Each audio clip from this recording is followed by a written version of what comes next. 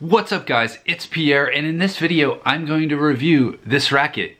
It's the Stellar The Boss. That's the name of this racket. It's a teardrop racket. It's being used by Joe Lee on the PSA World Tour. He's Joe Lee from England. This is kind of their, as far as I can make out, flagship teardrop model. Stellar, if you remember from my last couple of videos, they've sent me this racket to review, and they are rejuvenating a brand that's been around since at least the 70s. Jeff Hunt and other famous players from that era used to use this brand back when it was wooden rackets, probably, but they're remaking the brand for the current era. So this is a 14 by 18 stringing pattern in teardrop head shape, traditional stringing pattern, straight up and down strings. On my balance beam, this was 36 centimeters. That's pretty head light, and it feels that way. It feels very maneuverable. This is listed as a 130 gram model, and as usual, that doesn't include like grip and strings and everything. On my scale, all in, for comparison with other rackets on my channel, 147 grams.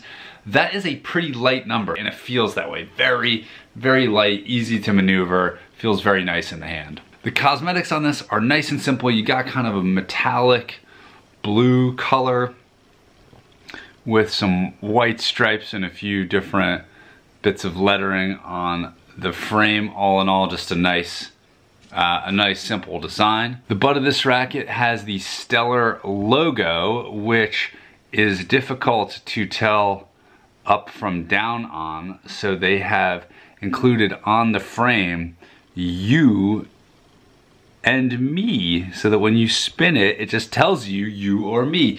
Now that's kind of cute, but actually it's kind of annoying because you have to explain it to your opponent. You have to be like, I'm gonna spin and you don't get to decide. My racket is gonna decide who gets to serve first. It violates the very principle of the spin, which is a shared responsibility.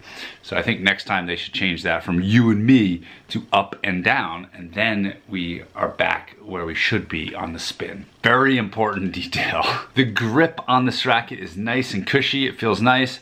The grip itself is 10.5 centimeters around. It feels normal in my hand. I'm not sure how that compares. I'm trying to get better at telling you how big the grip is. It's about 10.5 centimeters, and it's got this, what I see as kind of an oval shape. The shaft tapers very smoothly from the grip onto the throat of the racket, which is nice. If you need to choke up in the corner, there's no drop off. You can really choke up as far as you want, and it kind of continues to feel like one continuous racket. When I saw this, when I pulled this out of the plastic, I thought, oh, I wonder if this it's got kind of a chunky looking frame through the throat here. I wondered if it would feel bulky in any way. It does not. It feels very light. It's very smooth through the air. My opinion is that this is an excellent racket. I could definitely play with this racket full time. It is kind of a standard classic teardrop shape with a nice light balance. If I had to pick between this teardrop, the Boss, and the Assault, the traditional head shape one that Nelly Gillis uses, I probably would pick the Boss, because mostly just because at this point I'm used to playing with teardrops, and this one just feels really nice. The Assault was also a very playable racket. Make sure you subscribe if you want to keep seeing some videos. Next up, I'm going to probably review the Stellar shoes, which are called Redback, which is apparently the name of a spider in Australia.